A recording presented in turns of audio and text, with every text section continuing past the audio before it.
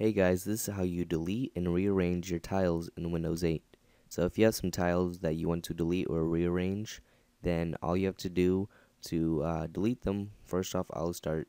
What you do is you right click and unpin from start. So I'll show you. I'm going to delete this one. And if you want to rearrange it or move it, what you do is click on it and you can move it.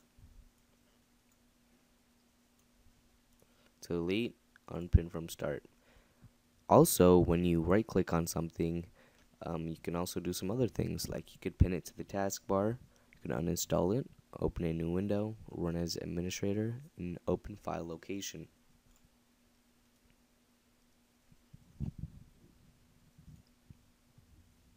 And also, if you want to pin something to the start, you can do that too. It's very easy.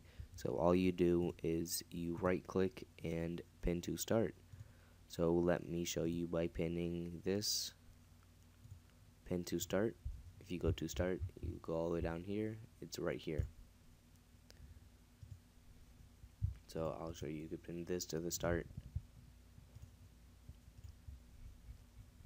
and it pops up right here. To delete it, very easy. Remember to right click and unpin from start.